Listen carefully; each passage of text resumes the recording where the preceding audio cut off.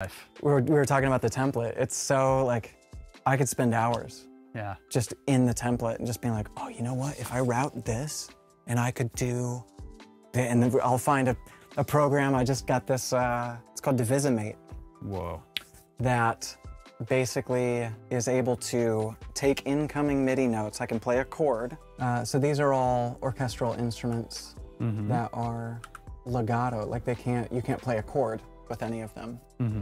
So Divisimate is able to take incoming MIDI and automatically split up each note. Yep. There we go. Oh gosh, the sounds are so good. Is that a Spitfire? This is all, this has been a thing that I've been getting into just this year is physical modeling. So there's no samples. What? It is all computers doing math. I don't even understand. So you told me that on the phone. I'm like, I don't know what you're saying.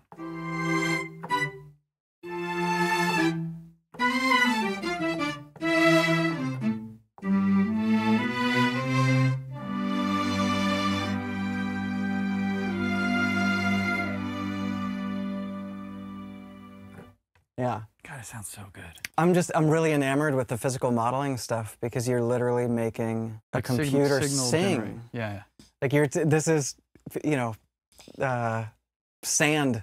It's a rock, a computer with electricity running through it. And with physical modeling, it is generating the sound, and there's something really romantic about that. I love samples too. Samples are incredible. But I think now we're at the point with computing power where this is how many instances? I don't even understand. So like when you are doing this physical modeling, like what do you load on the Logic track? So this is a company out of Italy called Audio Modeling, and this is their clarinet.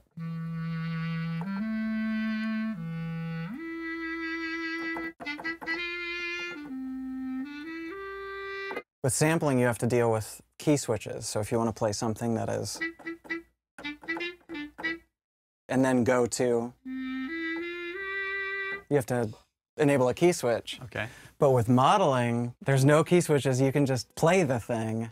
While I do, you know, have a workflow set up for key switches, this is just so much more fun. If the sound is convincing enough, especially once it's in a mix. I think it sounds really cool. Boy, that's all you need. And I'm real happy with some of the companies that I've found. I know IK Multimedia has the Moto bass stuff, which is physical modeling for a bass guitar. What I was understanding is like you were running some computer program. Yes. And playing the computer program and it's doing math. But now what I'm thinking is there's products that do the physical modeling and you load them. Okay. Yes. Got it. Yeah. It acts, so it's like a VST. It acts like just any other virtual instrument. Yep. I know that That's crazy. There are plugins out there that only make the sound that you tell it to with physical modeling. Applied Acoustic Systems, I think, is one. Has an instrument called chromophone. Rather than saying, like, here's a clarinet for you to play, they say, well, we can model a string, we can model the resonance of a drum head, we can model a mallet, and you know how all these things can interact, and you can essentially build. You could make this if you wanted to. It would take a very long time. Sure, yeah. And a lot of trial and error. So I'm very grateful for companies like this that... So this one's called SWAM? SWAM, which is an acronym for something. But yeah, they've got like a full orchestra.